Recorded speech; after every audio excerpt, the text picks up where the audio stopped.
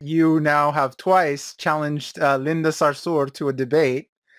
I don't think she's going to say yes, but I would very much like to know what you would like to debate her on, or what would you like to say to certain points she has made if you ever had a chance to have a debate with her. If Sister Linda Sarsour engages in a debate with me and proves me wrong, I will resign as an Imam. I will make her the best offer ever. Her and her Imams. If she doesn't want to debate, bring her Imams who support her. Or any Muslim council that supports Linda. If they debate with me for half an hour and they can prove me wrong, I will resign as an Imam. And I don't want anything in return. And I will conduct the debate on my expense. I'll buy their tickets. I'll arrange the live feed. I'll do everything.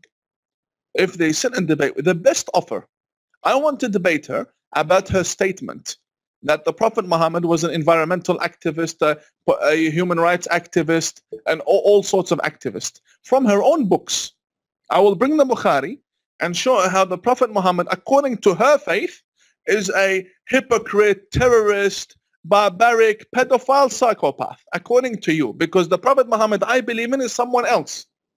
I believe in a prophet that loves Jesus and loves Moses and married Aisha when she was 18, and in another report she was 20.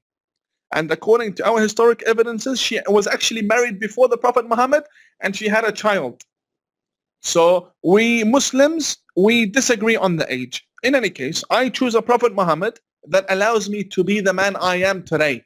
Love and care for everyone. She, on the other hand, she hasn't denounced the sacred books. So if these books are sacred, come, let's open them and I will read for her.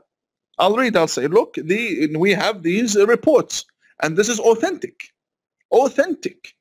You either denounce the book, which makes you an apostate, or you apologize for your statement because the prophet you believe in is not who you're describing. And many other matters, the pedophilia, the adult breastfeeding, many other matters. I want to speak to Sister Linda Sarsour about, because I believe she's lying to the West. And I don't like people who lie to the West. I don't like people who lie. Because in my next show, I will show you how Sharia law is deceiving the West. The content of Sharia law is deceiving the West. In my next live stream, I plan on coming out and I want to show everyone. I'll keep you posted on that so you can come watch it. It'll be on my Facebook live feed, brother. But yeah, look, I don't have a problem with Sister Linda personally. I've never spoken to her or even met her. But if she wants to prove her point further, then please. And I welcome her and all of her Imams to come. We'll sit together and just give me equal time to respond to each one of you. I'll be more than happy to prove that what you're saying is wrong. It's wrong. I don't believe that Linda Sarsour really believes the Prophet Muhammad was environmental activist. In fact, her sacred books say the Prophet Muhammad was a psychopath who used to stand in the middle of the street and urinate. That's according to her books. So be honest. Just because Brother Lalo and other people can't read Arabic and the old Arabic literature and they don't know the science of hadith, it doesn't mean you can trick them.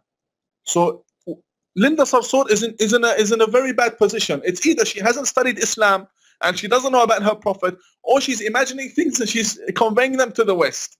So either way, she has no excuse, and she's more than welcome to come at any time.